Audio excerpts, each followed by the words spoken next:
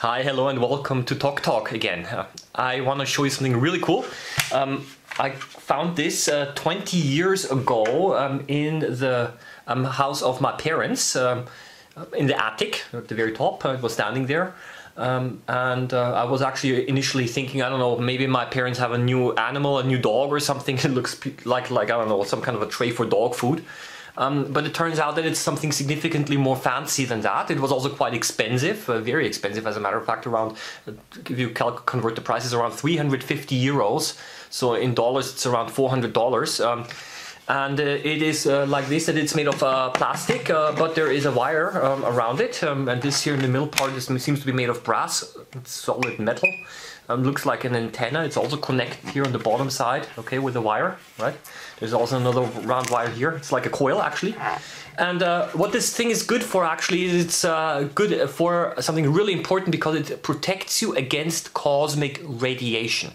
You all know that the sun emits a lot of high energy radiation, visible light, of course, also, but there's also non-visible parts of the radiation which can be quite harmful. I mean, when we get a sunburn, for example, it's UV light, but there are also some other forms of radiation, gamma rays and so on from space that can be problematic. And it is like this, that if you place this on top of your house, then this protects you, it shields the house or the apartment from this cosmic radiation. And this means that you and your family are exposed less to radiation, and therefore, of course, we all know that radiation can be very an important contributing factor to cancer and other diseases and so on. So this is actually yeah, worth the investment, right? Okay. Yeah, so that is basically what it was sold for. It's a protective device against cosmic radiation. And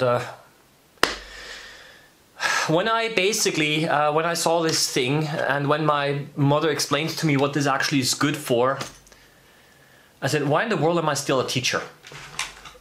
I mean, why am I going to school? I might as well invent things like this and sell them over the internet. I'll earn much more money this way with much less work. I mean, I gotta be stupid or something, I don't know. Of course, this is, yeah, this was actually the real reason why it was sold for, but of course it doesn't work. This is a hoax, this is some kind of, I don't know what it is. Yeah, it's a money-making thing. And this is frustrating for me because people actually spend money on stuff like this, which I already know it doesn't make sense and it's not gonna work.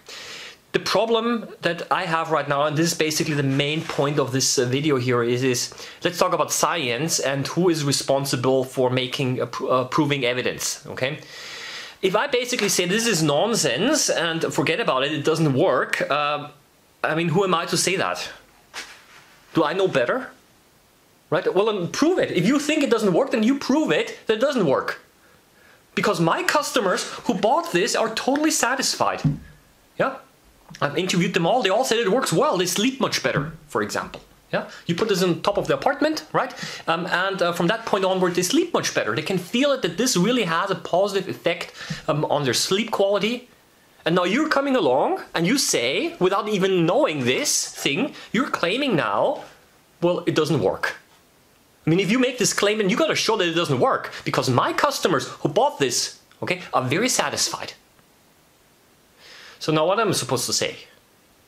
Okay, now I'm in the defensive right now, okay? Because yeah, maybe there it really does work. I mean, what do I know, right? Maybe it does work. So how can I make this claim?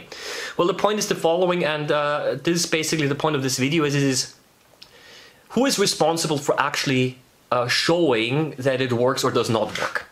If it is in the natural sciences, it's always like this, that the person who makes a knowledge claim, the first person, so it has to provide the appropriate evidence. So basically this means is if I claim that this one protects against cosmic radiation and therefore reduces the radiation load on your apartment, if I make this claim, then I am responsible for providing the evidence that it actually works like this. Okay, not somebody else. It's not somebody else's responsibility to show that it does not work. Okay, this, in the natural sciences, it's really important. If you make a knowledge claim, okay, which kind of contradicts previous knowledge, okay, or which is new knowledge, if you make a knowledge claim, then you are responsible for providing the appropriate evidence, and not the other person is responsible for showing that it does not work. It's an important principle in scientific thinking. Now, the statement, well, the people are satisfied and they sleep much better. You know what? I actually believe that. If you spend 350 euros or $400 on a thing like this, I mean, and if you believe that radiation from the cosmos makes you sleep badly, and you put this on in your attic in your house, of course you're gonna sleep better. I mean, you better, yeah. But the thing is the following: this does not necessarily mean that it protects you against cosmic radiation. It just shows that it makes you sleep better because you actually believe that it makes you sleep better, and you sleep better, okay? Because you believe it. So, but it does not mean that it actually shields you from the cosmic radiation, right? So the point that I'm trying to make here is, guys, please be careful. Okay, there are so many folks out there, and what they do is they do a reversal they reverse who is in charge for providing the evidence. I mean, I can make any claims that I want to, right? But the thing is if you want to stay scientific and if you want to base your claims on evidence, then you have to provide the appropriate evidence that actually supports your claim. And simply saying, well, actually the people sleep better and that's evidence that basically it protects you against cosmic radiation, I mean, that's not going to work. So what you have to do is the following: you got to get yourself some kind of a device that actually measures the cosmic radiation, the radiation of different frequencies, and then you have to make the measurement with and without this, okay? To actually show that it works, then people are going to say, well, why don't you do that? Why don't you actually go ahead and measure it then, right? Show that it actually works then, right? And the thing is, no, it doesn't work like this either, because you cannot simply make a claim and then automatically assume that scientists are now going to automatically try to provide evidence or falsify this. I can make any claims, right? If a certain claim contradicts currently existing scientific evidence, okay, then the person who makes this claim has to prove it, and not other people have to show that it doesn't work like this by making measurements, okay? Now, if you claim that this thing works, then you go out and you take measurements yourself, okay? It's not up to the other people to do that, right? I mean, I can invent anything, right? I can say, I mean, I got this little cool tripod here. I mean, I can claim that if I basically put this on the top of my head here, it protects me against cosmic radiation.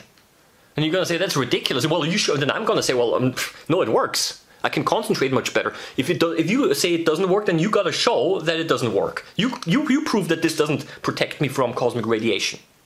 Because I believe it. It helps me concentrate better. Right? So be careful of this reversal of who is in charge for providing evidence, okay?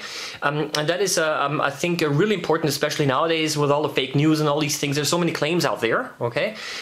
But there is, people tend to believe it because often, yeah, you tend to believe the things because you don't have the knowledge. But often it is like this, that you tend to believe things without appropriate evidence being provided, okay?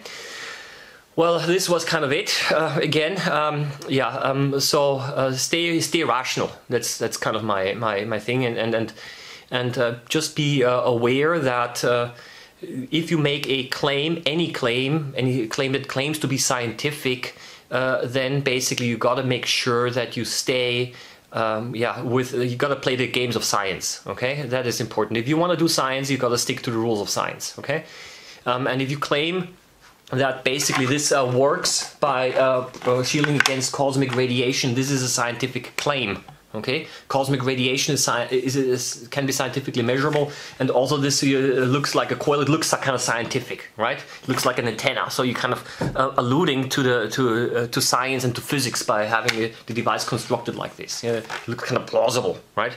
If you make a scientific claim, then you got to stick to the rules of science, and the rules of science dictate that you are in charge for providing the appropriate evidence if you make a claim. I know I'm repeating myself. Okay, let's just say it's enough for today. Wish you a nice day and all the best. Bye-bye.